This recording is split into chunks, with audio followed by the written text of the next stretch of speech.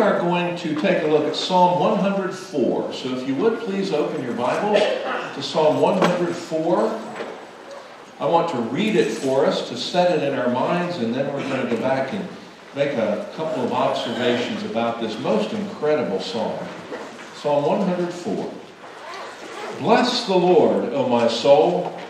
O Lord my God, you are very great. You are clothed with honor and majesty, who cover yourself with light as with a garment, who stretch out the heavens like a curtain.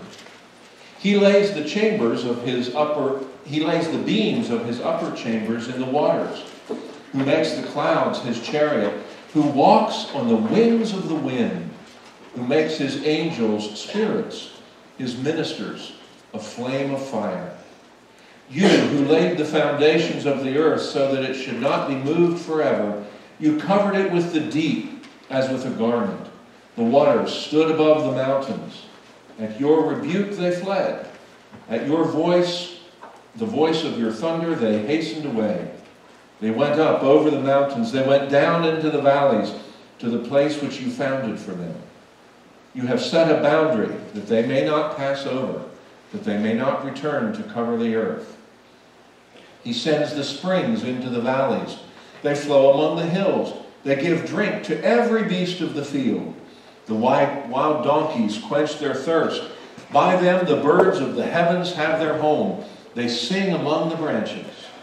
He waters the hills from his upper chambers. The earth is satisfied with the fruit of your works. He causes the grass to grow for the cattle and vegetation for the service of man, that he may bring forth food from the earth, and wine that makes glad the heart of man, oil to make his face shine, and bread which strengthens man's heart. The trees of the Lord are full of sap, the cedars of Lebanon which he planted, where the birds make their nests. The stork has her home in the fir trees. The high hills are for the wild goats.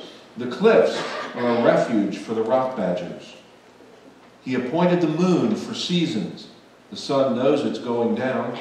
You make darkness, and it is night, in which all the beasts of the forest creep about. The young lions roar after their prey and seek their food from God.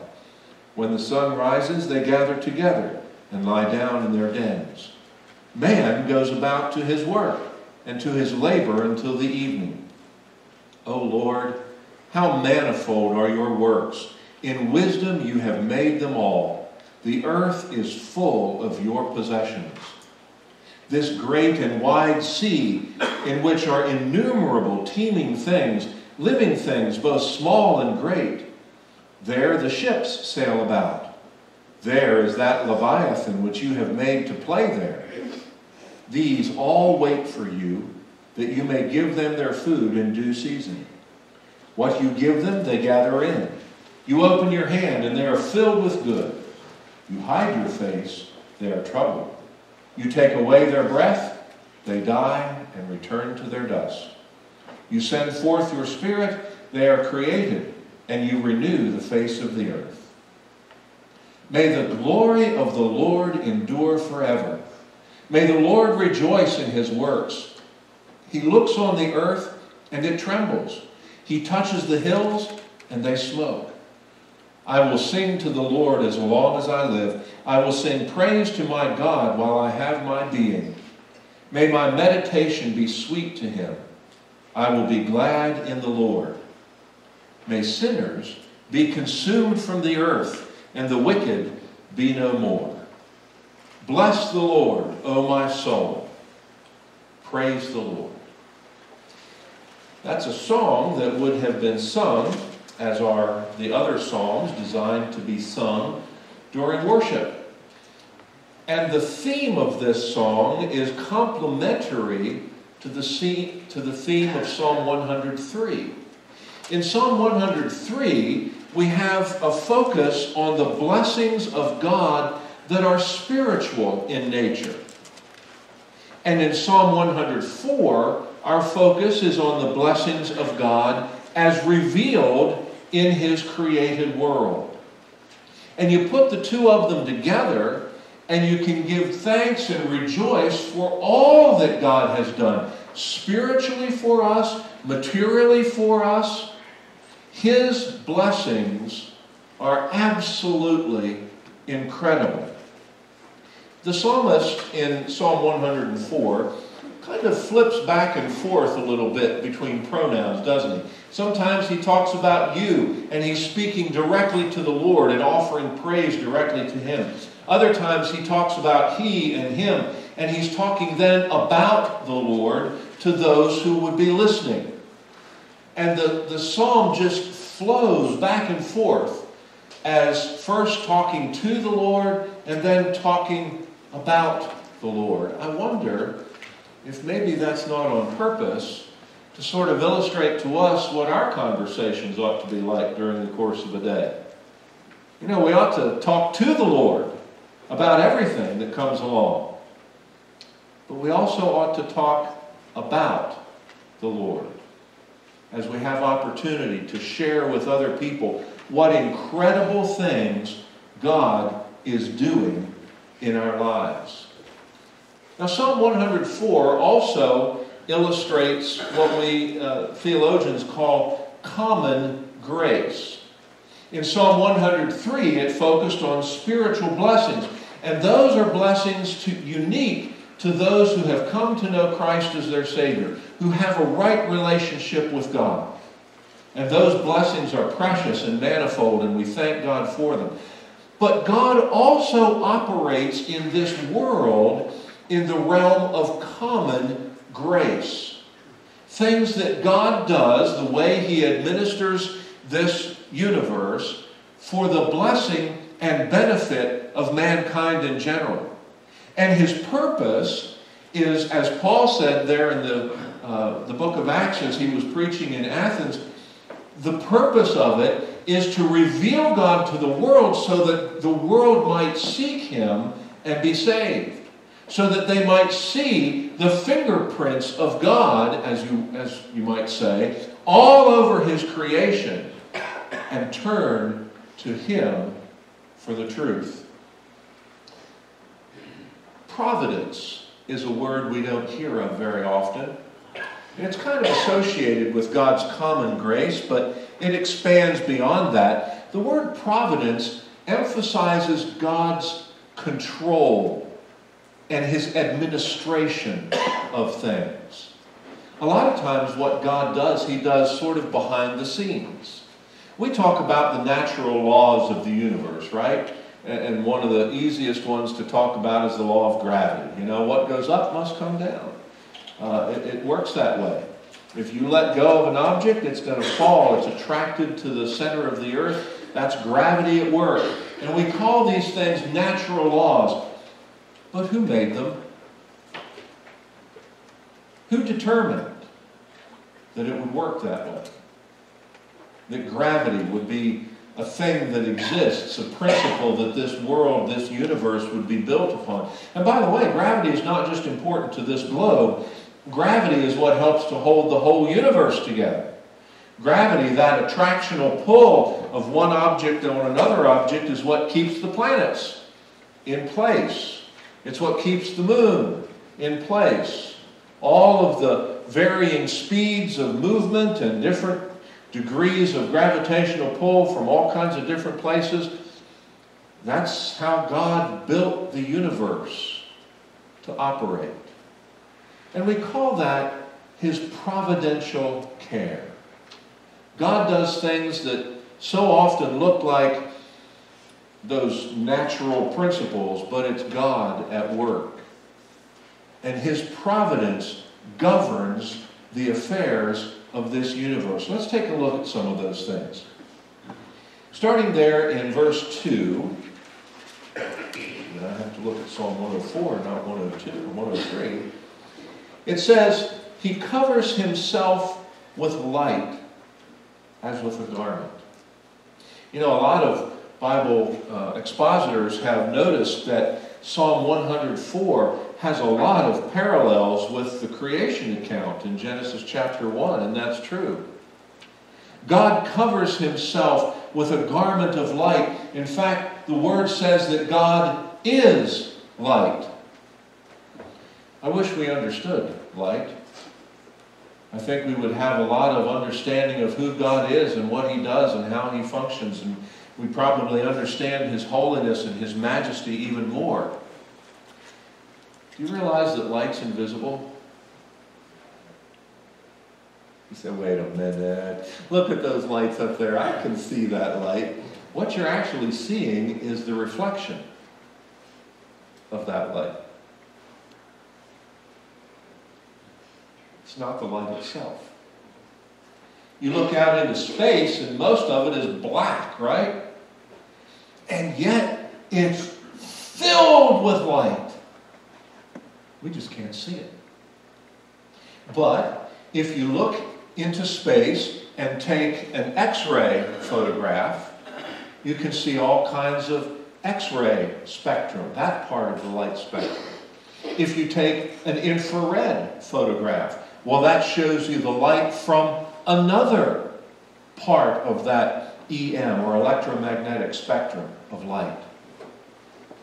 Our eyes are attuned to see only a tiny fraction of all of the entire spectrum of light, and we probably don't even understand it. We talk about a spectrum which sort of implies that there's an end out there and an end out there, and somewhere along that is the light that we can see.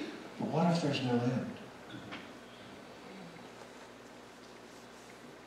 God clothes Himself in light, and yet, though we cannot see Him, we can see the effects that He has produced in this world. Consider your own body, your own hands and feet, your own eyes and ears, and how intricately they are created. Beloved, they couldn't have happened by accident. They couldn't have happened by accident. The eye has to have not only the eyeball, but the iris and all of the cornea and all of that stuff, and the vitreous humor that's inside, and all of the rods and the cones, and all of the optic nerve that runs to the brain. And the eye without an optic nerve is no good. And an eye and an optic nerve without a brain is no good, because the brain has to interpret it. Take one part away, say one part that took an extra million years to develop, and guess what? You'd have no eye. You'd have no sight. You'd have no seeing. It all had to be there like that to work. That doesn't happen by chance, by accident. God created the heavens and the earth and all that is in it. He goes on in verse 2. He says, who stretches out the heavens like a curtain. God said, let the sun, the moon, the stars appear. And there they were, moving in their orbits, doing the very thing that God intended for them to do. And they were doing it instantaneously. God made the sun to rule over the day. He made the moon to rule over the night. The moon has no light source in and of itself. It's all reflected light. Did anybody get to see the lunar eclipse this past Thursday? Yeah, I didn't stay up either. It looked like maybe there would be some spots where the clouds would not obscure it entirely, but I thought, you know what, it doesn't start until like 1 a.m. I'm not going to wait up for it. But all of that is functioning according to the way God created the celestial realm. My favorite constellation is appearing now in the night sky. It's Orion. And I can see it in the wintertime, and it's there every year, year after year after year after year after year after year. Why? Because God designed it that way. Maybe you have a different favorite constellation. I don't know. I'm saying goodbye to Cygnus the Swan. That's the Northern Cross. But, you know, it's kind of, but it'll be back. It'll be back next spring, and I'll get to see it again. God arrayed the heavens. It's not accidental. It's not by accident. Do you understand, beloved, that we, from our vantage point, are inside a gigantic celestial clock? And everything is moving, everything is working as God designed it in the beginning. Verse 3, he lays the beams of his upper chambers in the waters, who makes the clouds his chariot, who walks on the wings of the wind. God has designed the weather systems. Now, in the early creation, it says there was no rain, that the water used to come up as a mist. Oh, isn't that interesting? We'll see that in just a moment. The water would come up as a mist. And there was no rain. Apparently there was like a vapor canopy around the earth, and everything was growing and green and lush and verdant. But when God interrupted that, he already had in place the mechanisms for weather. It was already part of his design. And the winds move around the surface of the earth constantly. And the water, my goodness, the water is drawn up by evaporation from the oceans, and it's carried in these clouds. Tons and tons and tons and tons of water are floated. You know, and you've picked up a couple buckets of water before, right? Wouldn't it be nice if you could just float those to wherever you wanted them to go? That's what God does. Through that process of evaporation, which he designed, millions of tons of water are picked up and floated out across the land, and God drops it down. Now, if I were to drop 1 million tons of weight on the ground, that would make a hole, wouldn't it? How does God do it? With raindrops. With raindrops. So that the earth isn't destroyed, so that the leaves of the trees aren't bashed down into the mud.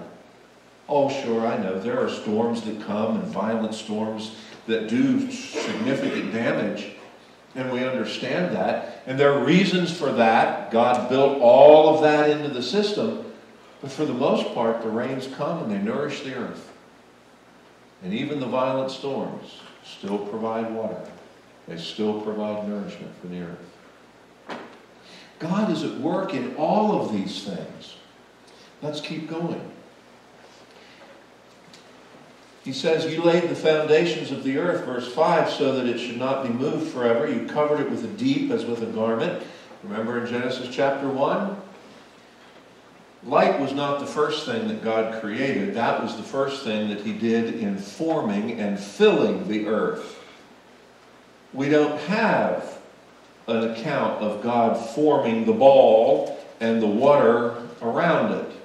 That's already there, isn't it, in Genesis chapter 1, when it appears, and the Spirit of God moved upon the face of the deep. It says that the earth, the King James says, was without form and void.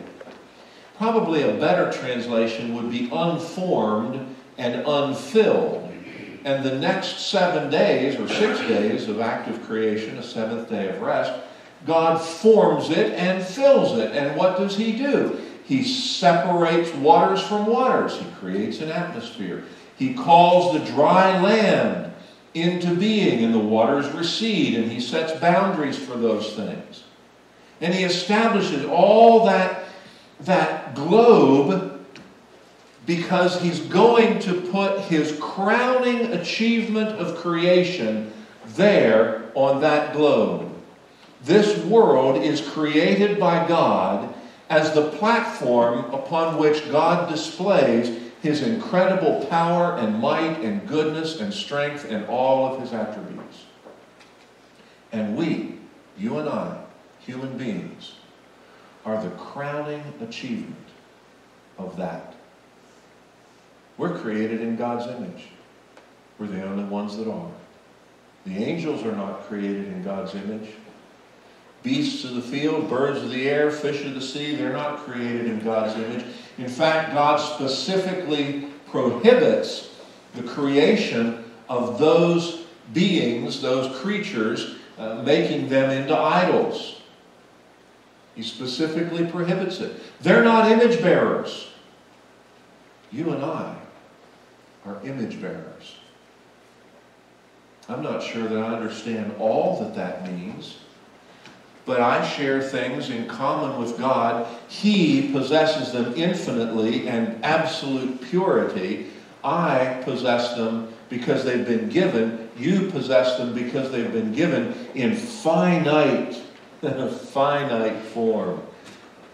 And even what God has given to us in finite form has been marred now by sin. But we are still image bearers. And God redeems His image bearers. All that He's doing in this world is for His glory and for our good. That's amazing. Look at verse, let's look over here at verse 10. He sends the springs into the valleys. They flow among the hills. They give drink to every beast of the field. The wild donkeys quench their thirst. By them the birds of the heavens have their home. They sing among the branches. He waters the hills from His upper chambers. The earth is satisfied with the fruit of your works. God not only is concerned about humanity, He's concerned about all of His creation. He takes care of the birds. What was it Jesus said? Consider the lilies of the field, how they grow. They don't toil, they don't spin. But I tell you, even Solomon in all his glory wasn't as arrayed as one of these. Think about the birds of the air. The lilies of the field are one thing, but what about the birds of the air? They don't toil, they don't sow seeds, they don't gather into barns, they're not out doing a harvest, but God feeds them. Every time I pull up to the one parking area there at Aldi in town, I notice all those bushes with the red berries. That's God providing for the birds. They're right there. Beautiful in color and just, it's pleasing to our eye, but God's feeding the birds. And you just thought it was a bush. It's God's feeding trough for the birds and for other animals. God provides. That's His providential care. He has, in innumerable ways, made provision for His creatures. Whether they're small, whether they're large, whether they're animals or birds or fish, whether they're human beings. This is amazing. Look at this. Verse 14. He causes the grass to grow for the cattle, vegetation for the service of man, that he may bring forth food from the earth, wine that makes glad the heart of man, oil to make his face shine, and bread which strengthens man's heart.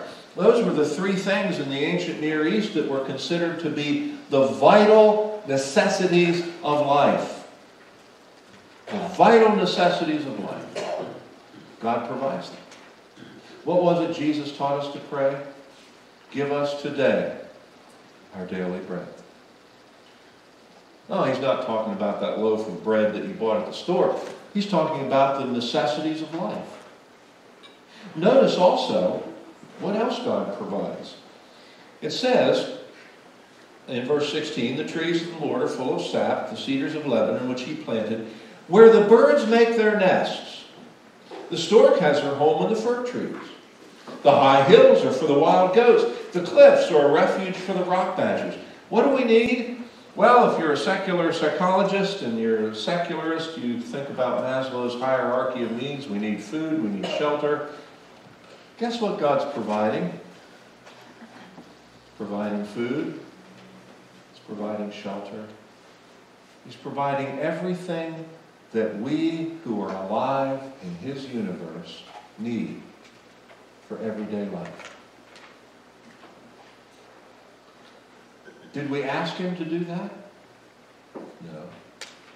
The unbeliever doesn't ask for those things, and when you were an unbeliever, you didn't ask for those things. You just simply accepted them, you enjoyed them, you use them for your own purposes, not considering anything about the one who provided them.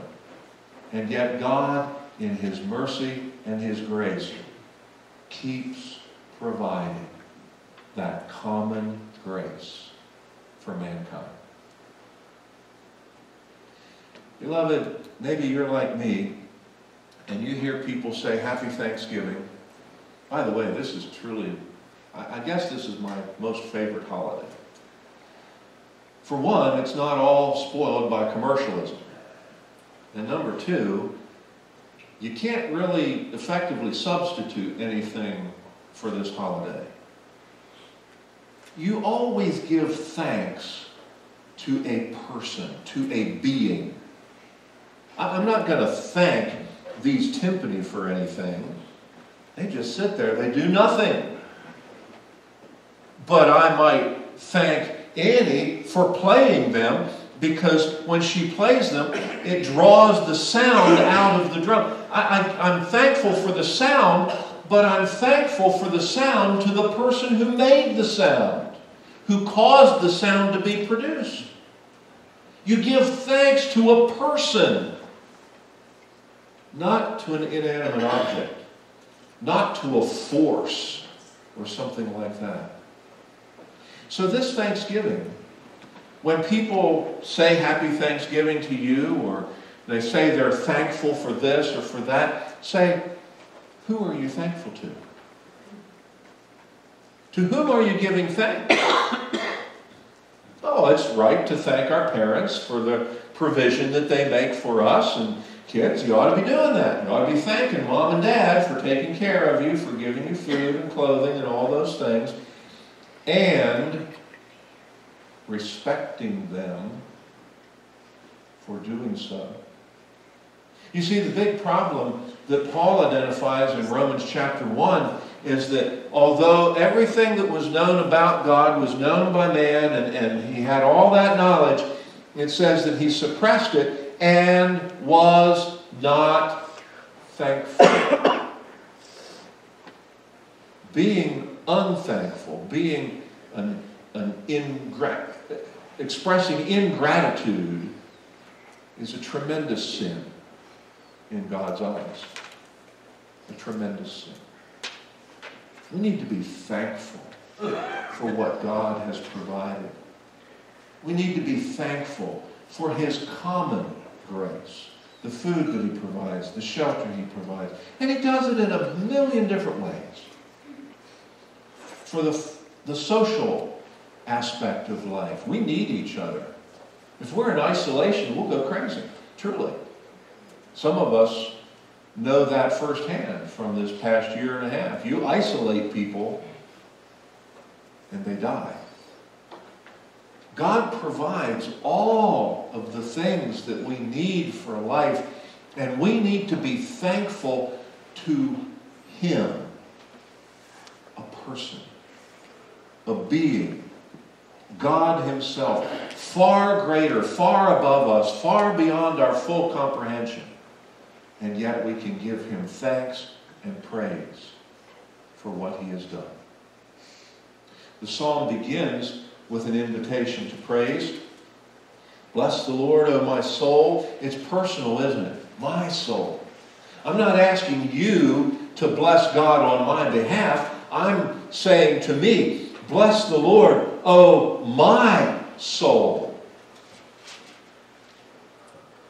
When was the last time you said thank you to God? I mean, really thanked Him. Stopped and thought about God's provision and care for you and said, God, thank you. You don't owe it to me, and I didn't even ask you for it, and you've provided. Of course, as a believer, we have the privilege, don't we, of coming into His presence and pouring out our heart and asking for those things that we need. And God provides them. And He takes great delight in doing that for His children. What a precious privilege. That's what Psalm 103 is about. But Psalm 104, this is a psalm for every person, believer or unbeliever, to recognize that God is in heaven, God is on his throne, God is providentially caring for all of the creatures in his universe. And that knowledge alone should cause everyone to give thanks to God. But not everyone will. And so that's why we see in that 35th verse, the psalmist says this, "May sinners be consumed from the earth, and the wicked be no more." Why? Because they just ignored God. They accepted all of his benefits and never said thank you. Don't let that be your case, beloved. Don't be willing to accept the blessings and benefits of God and refuse to say thank you. And don't just limit it to one day a year. Make it every day. That's why the psalmist says, "Bless the Lord, O my soul. Praise the Lord." Let's pray together.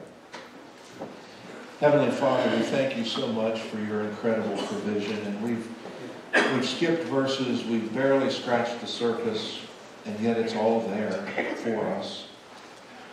Father, I pray that you will awaken our hearts and our minds and open our eyes that we might see you far more clearly. And that our hearts would thrill as we look just at the physical created universe and see your hands all over it. And then, Father, when we even consider those spiritual blessings which you have given to us that we haven't even considered this morning, Lord, our hearts should just overflow with gratitude and joy and amazement. Father, thank you. Thank you for loving us. Thank you for providing for us. Thank you for caring and for sending your Son, the Lord Jesus, to open that way to eternal life. Father, I pray that if anybody's here this morning that doesn't know Christ as their Savior, that they will turn to him and be saved. That they will not only be able to enjoy your providential blessings, your common grace, but Lord, through faith in Jesus, they will enjoy those spiritual blessings that will have eternal reward. Thank you. And we pray it all in Jesus' precious name. Amen.